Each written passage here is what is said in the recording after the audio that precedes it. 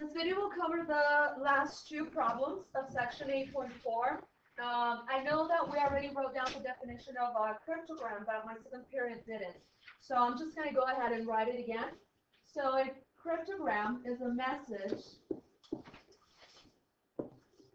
written so that no other than the intended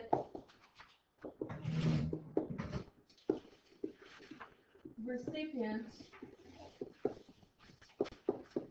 can understand it.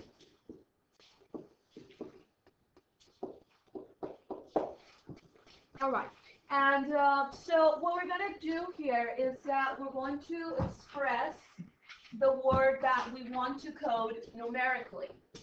So express the word or message numerically. List the numbers in step 1 by columns. So here I have the conversion. So we're going to use A as 1, B as 2, C as 3, and so on. And if you notice, I have a 0, and 0 is going to denote space. Okay? Sometimes you could just skip that if you want to. Now, so what we're going to do is convert those letters into numbers, and then we're going to list those numbers by columns. And I did mention last class that I actually prefer by doing it by rows. That's the way I did it with my Algebra 2 class. It works as well. However, my math lab is keeping it by columns, so that's how we're going to keep it. All right. So you do that, and then you form a matrix. If you don't have enough numbers to form a square matrix, you put zeros in any remaining spaces. It's not really necessary to form a square matrix. You can have any type of matrix, as long as it has the dimensions so that it can be multiplied by this matrix that we're going to have here.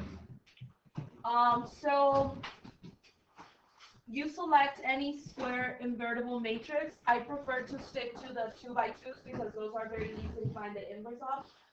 And so that matrix is going to be called the coding matrix, which I refer to as the key.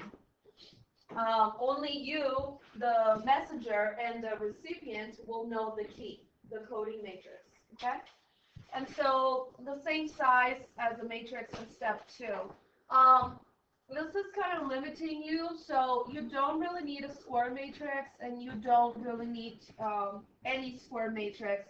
You could just keep your coding matrix as a 2x2, and for your message, and you will see that with example 7, I put one of my own. As long as you have, the one that I have is actually a 2x7.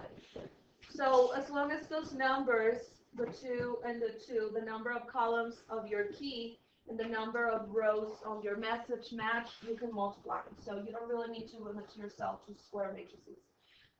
So then you would use the numbers by columns from the coded matrix to write the encoded message. So basically what we're going to do is multiply the key or coding matrix times the message that we want to code or encode.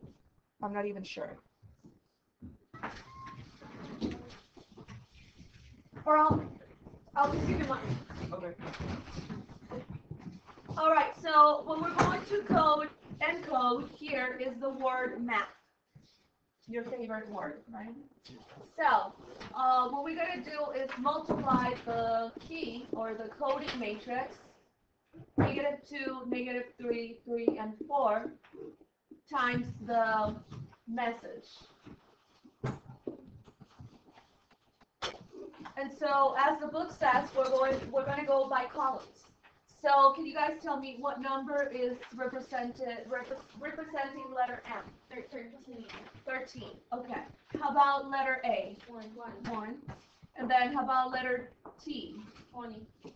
And letter H? What is it? 8. Okay.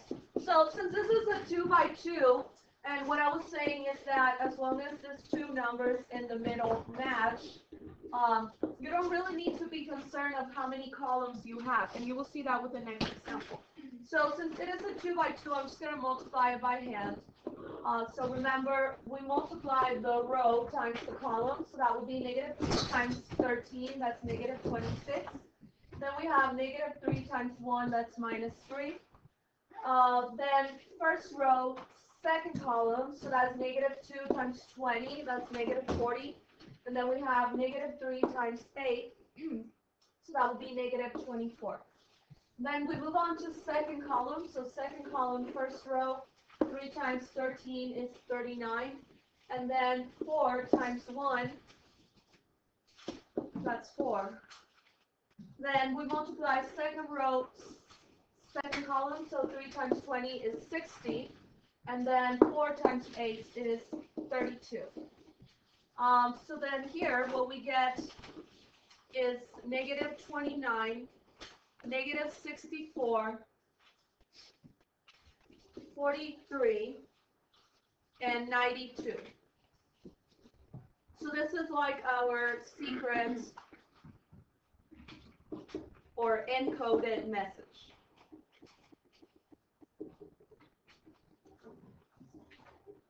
Now, to decode that message, what we need to do is take the inverse of the key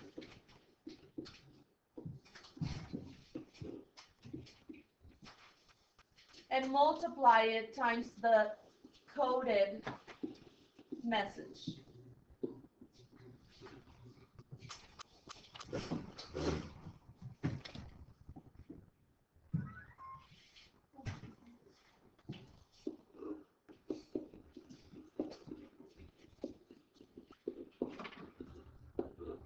Okay, so since I'm trying to move kind of fast right now, let's go ahead and do this on the calculator. So that's why I asked you to get one. So we're going to go to your calculator, go to the home screen. And so we're going to enter a 2 by 2 matrix here.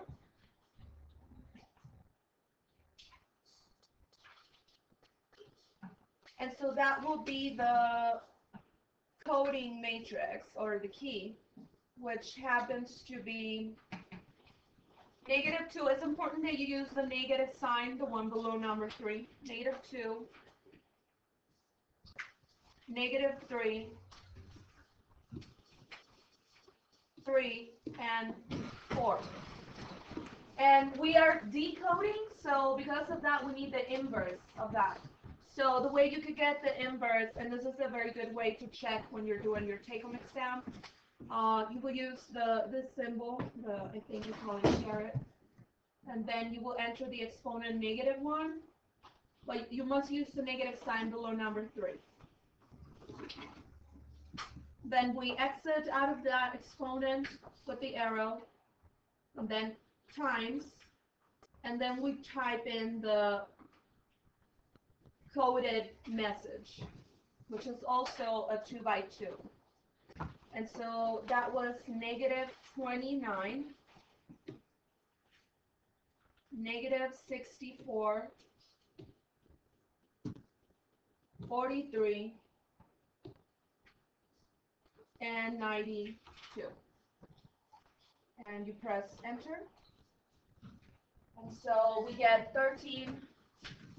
Reading by columns, we have 13, 1, 20, and 8, right? So what does number 13 represent? What letter? M. And 1? A. And 20? T. And 8? H. So that was the coding and decoding of the message, okay? So to code, you multiply by a square matrix. To decode, you multiply the encoded message by the inverse. It is important that you keep the key or the coding matrix on the left side, because remember that matrix multiplication is not commutative. So what I want you guys to do now, let's move on to the next example. And here I made a message of my own. So I already showed you how to decode, right? So to decode, you have to find the multiplicative inverse of the coding matrix. Here's the coding matrix. So you could either find the inverse or just type in this same matrix and use the notation for inverse -1. Then you will multiply that inverse, the inverse of this one, times the coded matrix. So this will be my secret message to you guys. And it's a little outdated because last year I taught chapter 7 first before 8. So then here we have express the numbers by columns. So you're going to list its numbers by columns, keep it to 2 rows so that you are able to multiply it. And then you will multiply those matrices. So let me just set up the problem for you.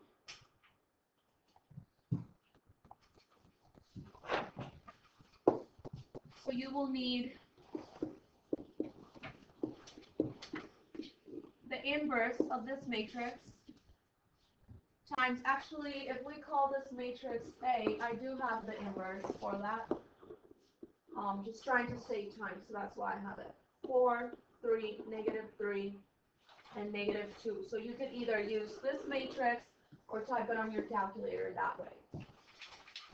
So it will be times, and you will start listing. The first 2 entries will be the first column. Like I said, you could also do it by row. It doesn't really matter. But we're going to stick by column because that's the way my math lab is going to want you to do that. -10, 15, -71, 99, -51, 74, -57, 76, -19, 27, -67, 96, -72, 101. And so what I would like for you guys to do is multiply that on your calculator. And just in case you forgot, I'm going to show you how to enter a matrix that is, how many columns do we have here? 8. 8 columns. Is it 8? Yeah. Or 7? 2, 3, 4, 5, 6, 7. Okay. So you go to your calculator, and of course you have to enter the inverse. You could enter the inverse that I already gave to you, or you could use the same notion that we did here. So I'm going to try the other way when you actually have the inverse already with you.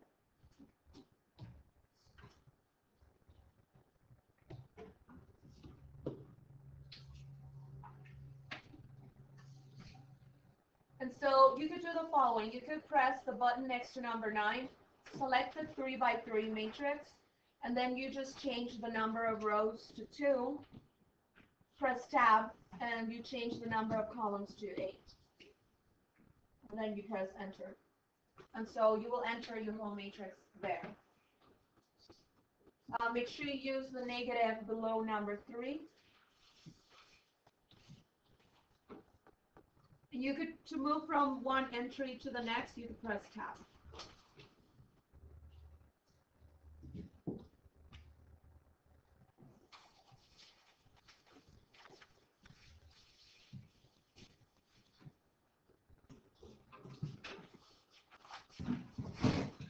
So after multiplying the 2 matrices, you should have a matrix that looks like that. First row should be 15, 5, 13, 18, 0, 5, 20, 15. 14, 0, 15, 5, 19, 3, 9, 14. Who didn't get that message? Did you get that message? Okay. So then once you get that message or those numbers, that will be your decoded message.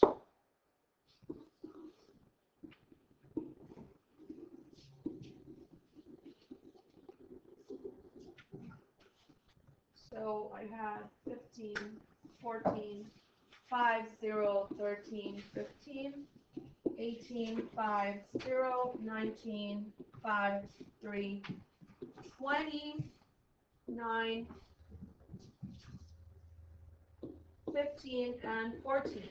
And now what you need to do because my math lab or this book in particular, they go by columns, you start decoding. So letter 15 represents O, letter 14 represents N, letter 5, and then you move to the second column. Letter 5 represents E, and then, not letter 5, I'm sorry. Number 5 represents E, and then number 0 represents space, and then 13 represents M, and so on. So now you guys finish decoding that.